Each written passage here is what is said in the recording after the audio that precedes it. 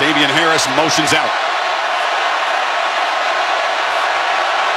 And now comes back. And they hand it to him. And the Tide's top running back trying to get the edge. He's going to be strung out and not. Primary read is usually Calvin Ridley, number 3. Yeah. This is Harris. Bounces of it, cut down. That's a strong tackle. Defensive scheme as they are their own. Straight back.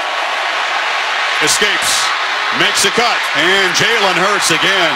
First down. And then both the linebackers in the middle drop out. They're just playing zone. But this is what you can't allow. Georgia knows this. Third down, their best play for Alabama is this.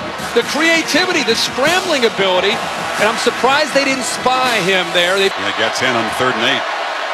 Harris and Jacobs now flanking Hurts. And this is a handoff to Josh Jacobs, the Tulsa, Oklahoma back who on the perimeter. Probably his greatest strength is running down ball carriers when they bounce to the outside. It looked like Jacobs, who's pretty quick himself, had a chance to get to the corner, but inside out, Roquan Smith is able to chase him down. Campbell. Well, they're going to put him on the move. Hurts retreats, chased, flips it, incomplete. A changeup, and that was the... And we'll talk about what Mink has been putting up with. That is uncharacteristic for Fitzpatrick, but when he talks, they listen. Harris, a first down carry. What do you make of that? Mink is taking active. Last 2 rushes, no gain for Hurts. 3rd and 6 from the pocket. Hit as he throws, and it's underthrown, but Ridley is not going to be able to come up. And Harris really couldn't get going. It was a slow chance to be more balanced than with Jalen Hurts in there. It's still a remarkable move by head coach. And Tagovailoa from the pocket spins it. It's an accurate throw, short, complete to Hale Henches. 2 freshman wide receivers in the game for Bama as well as Tagovailoa tries to dodge the rush. Cannot escape. Packers, they bring them both right through here.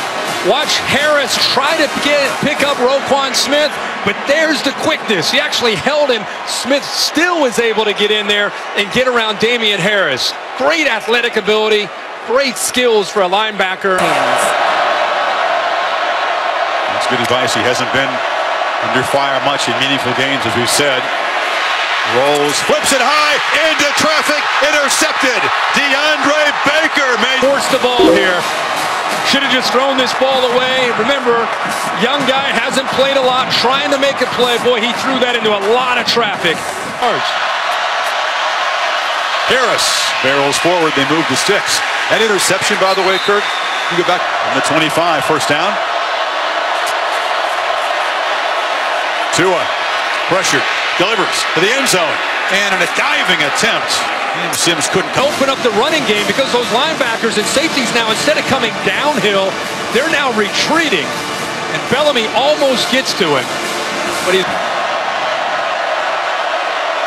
Damien Harris comes in motion. Tagovailoa fakes the run, and now he's going to flip it to Harris in the flat. Makes a man miss. And Damien Harris, after a frustrating night, spins across the 50. He reminds me the most of a Mark Ingram type of back. Good action, threatening him downfield with the action from Tagovailoa.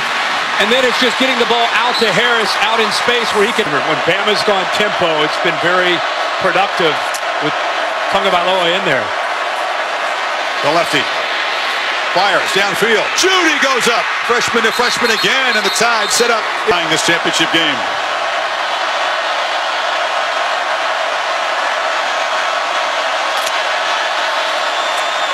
They pick up the pressure. End zone throw. Leaping catch. No. Incomplete view. It was that late swipe. Right at the last second. For Baker.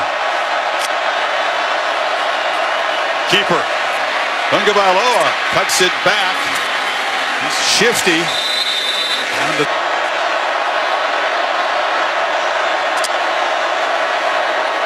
Damien Harris is plastered in the backfield. Trenton Thompson is having a game tonight. Tagovailoa dancing around, circling back, dropped! A disastrous first.